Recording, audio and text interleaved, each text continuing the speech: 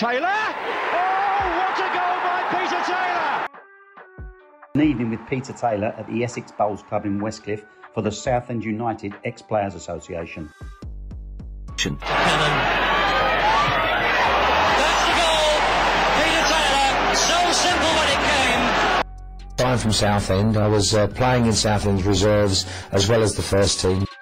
Peter Taylor from Southend United in October 1973. Hit beautifully, goal! Peter Taylor has scored! And he puts it Swindle going through the middle. Here's Taylor again, and Palace now is stretching Chelsea. Jonathan's going inside again, there he is. On again for Taylor. Well, this man may well have won the tie in the space of 2 minutes. Just look at the joy on the Palace faces.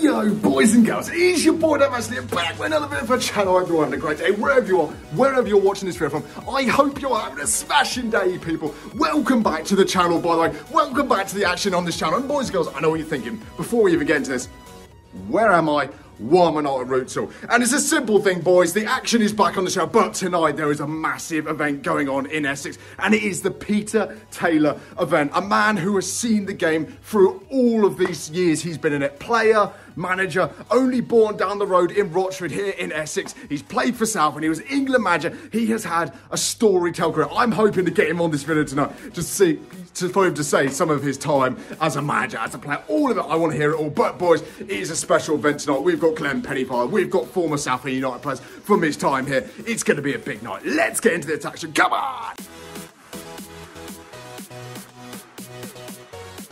Andy, I'm Ian Medbull. Oh, yeah, sorry. I know. I managed to get on my cousin's. Well done.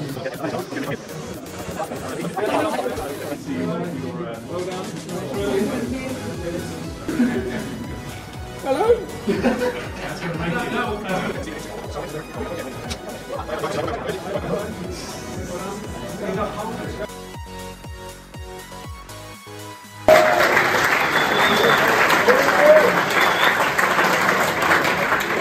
Thank you, Andy. First of all, sorry for today. It's always easy when you win a game when you come to these nights, but we celebrate people who've done so much for the football club, as Peter has done. So I think it's congratulations to everyone, all the players who've turned up and made their time. Our very own Mr. Glenn Pennyfire.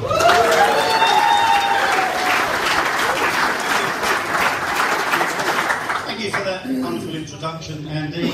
Lengthy as well, brilliant. Thank you for that. So, obviously, just a few thank yous before I start. A round of applause for Andy and the work that Andy does.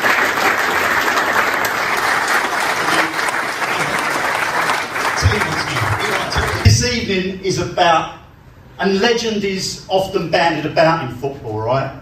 You know, this legend, that legend. But we have a bona fide legend with us tonight. And we're going to have a wonderful evening of football chat, reminiscing, nostalgia, with a true, not just a true Southend legend, but a football legend. We're going to have bumps in the road, obviously. But I think, the stronger the club is the how it stands together. Culminating in having the honour of managing the full England squad in November 2000, when he handed David Beckham his first ever captain's armband. He is still involved in the game to this very day, and I'm really looking forward to hearing some of the stories. Ladies and gentlemen, the legend that is Mr. Peter Taylor.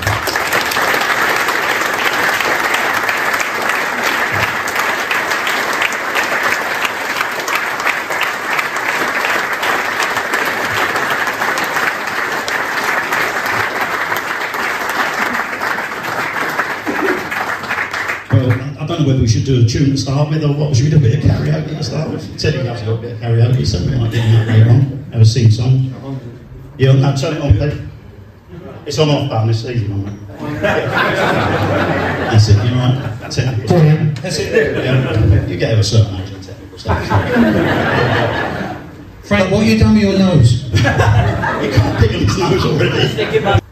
And I looked at Peter's CV, and I looked at his playing career, and I thought, well, that's 2 hours straight away.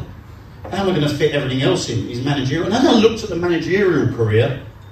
It's a fucking mini-series. Honestly, we need to get on to Netflix. We're missing something here. We need to get on. Because Peter's managed 75 clubs. He's the managerial version of a groundhopper. But Peter tends to go to a ground and ends up being a manager. So lots of stories to come from that. But Peter, let's go right back to the start where it all began for you, Southend United. Let us know how it all happened, Peter. Well, as you said earlier, I was born down the road at Rochford. My mum was very famous in Rochford Hospital. She was delivering all the babies there all the time. Everybody knew her. I had all my mates in Rochford. Drove them mad to go over the Rochford Rec, which has now got houses on it, to play football. Also, anyway, Ernie Shepherd watched the game. It was a Sunday game, and he asked me to come down the next morning, and that was it. And I signed. And so I always felt that I wasn't Arthur Rowley's man, you know. So it meant that other people would always get the nod before me, and I didn't. You know, Malcolm Allison signed me. He made me feel like the best player in the. Every time I went into his office, he made me feel the best player, without a doubt. I never got that feeling with Arthur. I think that Arthur knew I could play, but I think he'd always play his players before he would play me. So he didn't need much of an excuse to leave me out. So I was always in the team, out the team, whatever. So then all of a sudden I get a phone call from the club to say, Crystal Palace want to sign you. And I meet Malcolm Allison, who makes me feel, as I say, the best player in the flipping world. And he said to me, this is the 6th time I've tried to sign you. And I didn't have a clue. Unfortunately, but my name is Taylor, and it was Taters. It used to be Taters. That was my nickname all the time. And then all of a sudden it changed from Taters to Spud. That was it. And so people suggested it was Spud because I had a funny shape private. That wasn't the case. Sounds more plausible. I don't think so. And but no, that was it. And to be fair, even to this day now, if I was to ring up players I've played with, and it's Alice Buddy, how you doing, and all that, and after he signed the commentary, and that started off his career. So he was an outstanding non-league player. In the league, pre-season 1970, we got this wonderful trip to Russia, and we was the first team to go to Russia and tour. There's other clubs that have gone there and played matches, but we were the first team to actually tour. And we got the first game against a good team in the 2nd division of their standard, and we went to the airport, and we went out and we got taken to the runway, and there was a little plane there and a pilot with a leather hat on. We had to get in the plane, and he started the propellers up, and we took off. We never drank so much vodka in all our lives. But I get a phone call from Southend United, and again I said to somebody, look, I cannot turn this down. You know, I'm a Southend man through and through, and I want to go and manage him. Simon Hendon wouldn't release me unless Southend paid him a fee. And Colin Murphy said to Vic Jobson, this is the first time I met Colin. He said, Vic, that money you've got to give me for Stan Collymore, you can forget about that if you pay that for Peter to go and get out of Hendon. Now, Colin probably knew he weren't going to get that fucking money, didn't he? Not a fig, no, definitely not a fig. Not a chance. So anyway, so that was it. So then it all went through. At Root Salt, is it? Well, it was no longer there. Oh no, they've all. Right then all, it is half time, we're calling it here at the event, and boys, I've been off for nearly 2.5 weeks, it's really hitting me in this vlog thing. I never realised how much like it is getting around one side of this hall to the other, but boys and girls, it's been a fun event, it's been alright, we've met plenty of faces, and we've been even given a team sheet by Frankie Banks.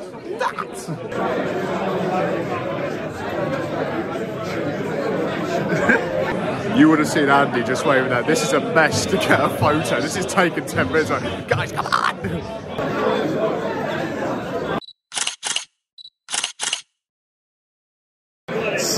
Awesome. Is it safe to say you're buzzing right yes, now? Yes. just saying. Just like...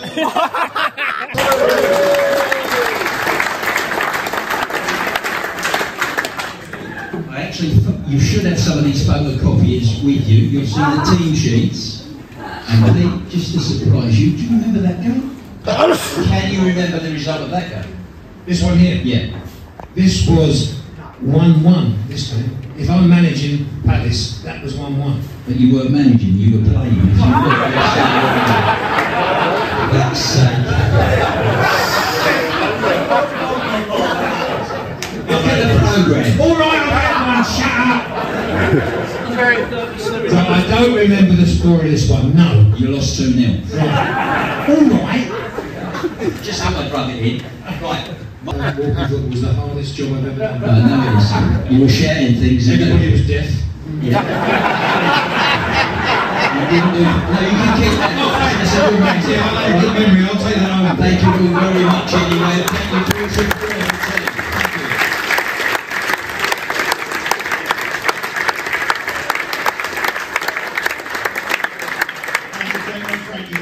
since that time there. Where did you think you did the best that you possibly could? I know you're probably going to say everyone then, because it was No. The most, for me, the most I'm proud of is definitely Hull City, and it's not for, we got 2 promotions at Hull City, but the club were 18th in League 2 when I joined with Colin Murphy and Steve Butler as my coach. Played Southend at Bruce Hall, got beat 3-0. I was ready to walk because it wasn't working. So I was going to be another manager that it wasn't working at Hull. But in the end, I didn't. Stayed. Chairman was absolutely magnificent to say, look, we will get it right. It's going to take a bit of time, but we'll get it right. Anyway, in the end, we did get it right. We got 2 promotions. But just before I'm going to name the squad, which was a Thursday morning in a hotel in Leicester, I then said, right, I better ring up the experienced ones that I'm not going to play, to say to them, look, I'm going to go younger squad, it's only a friendly, just a one-off game, bang, bang, bang.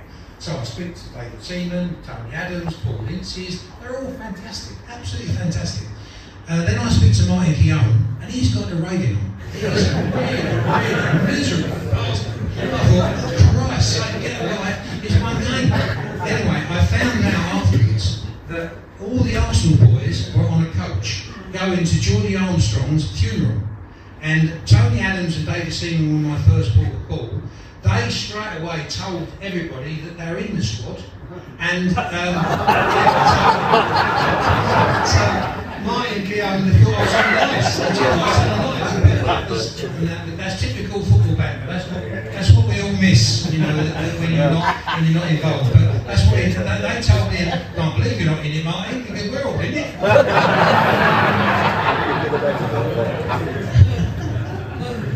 Brilliant story, isn't it? 637, half grey and white. 637. Chris Felix is a winner!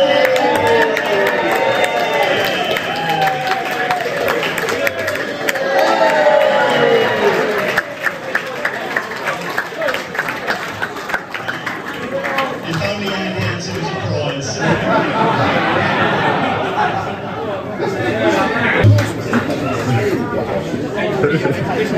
Much did you lose over?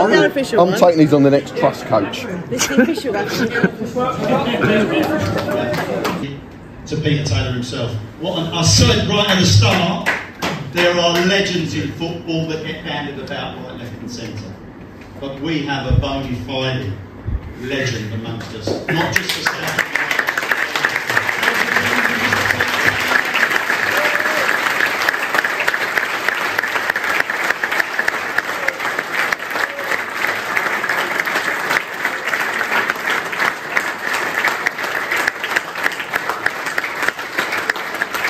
Thank you everybody for listening to me tonight. Have a safe journey home, and the bar is still open. Thanks guys.